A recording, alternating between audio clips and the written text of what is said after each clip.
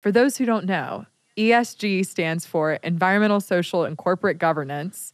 And it got started back in 2004, I believe, by the UN. And it was this... Of course.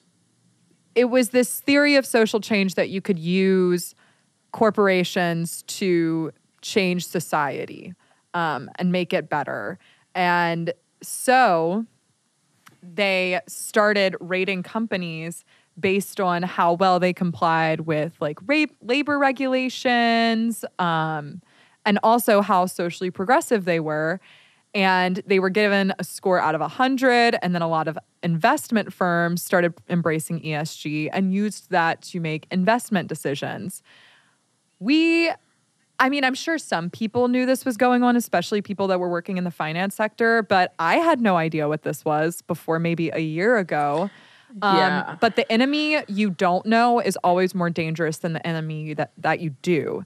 So people now understand what ESG is and can target and fight ESG measures, because for the longest time we were just like, how did all of these corporations suddenly go woke? Like what profit motive are they following? It did. Like I said, it did not seem like people were being like, here's my money, I want the tuck swimsuits. It seemed very unnatural, very forced. And we're like, what is this driving force behind this corporate push? And now all of a sudden, all the DEI officers, all the diversity, equity, and inclusion people, and every single corporation making, sometimes $500,000 a year. Like I've been on LinkedIn, on my little job search, I'm seeing starting positions for DI officers at like $350,000 for large corporations, for government positions. And you're like, what are they, how are they spending this money? Like, where is it coming from? Crazy. ESG. That is crazy. That's the motivation.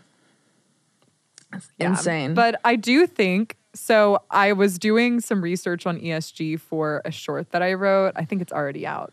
And according to Harvard Business Review, they did a study of these ESG investment firms and the companies they're supporting, these investment portfolios, and they're not really doing better financially.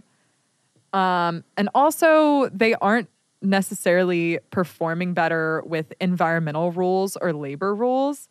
So ESG just seems kind of,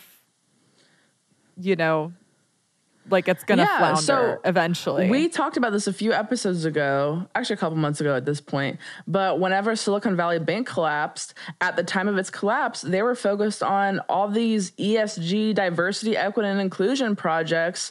The one lady who was, I believe, the UK's chief of financial risk for the company at the time of the collapse, she was using this to create like a message board for youth to come out on the Silicon Valley website, like as if anyone wants to do that, and doing all these launching my coming out on a bank discussion and it really board. didn't make any sense, but she was launching all of these like LGBT initiatives, like what's going on?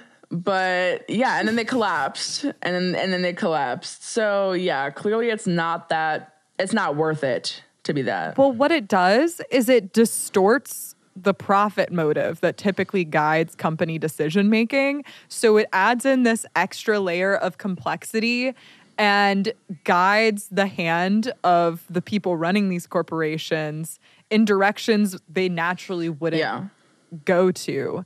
And like I said, they don't necessarily perform better with labor or environmental rules, which I could see people being like, oh, well, that's good. Like, treat your employees well, da-da-da-da. But, like, that's not really happening.